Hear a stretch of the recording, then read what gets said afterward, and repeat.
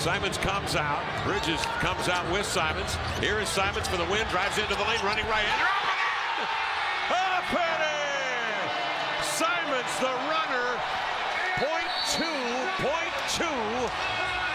But the Blazers with a lead of 2. 105-103. Anfernee Simons with what could be the game winner. Chauncey Billups ran a nice play. He ran Anfernee Simons down to the baseline and then re-screened him back to the top of the floor.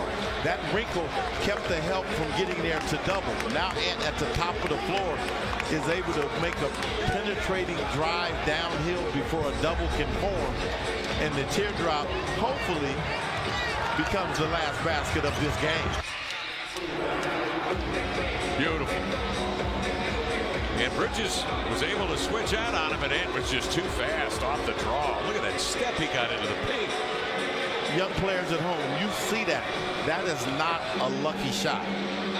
He takes thousands of those, I'm sure, in the offseason in preparation of the opportunity. And we talk so much admiringly about his deep threes and so forth, but that float game is A+.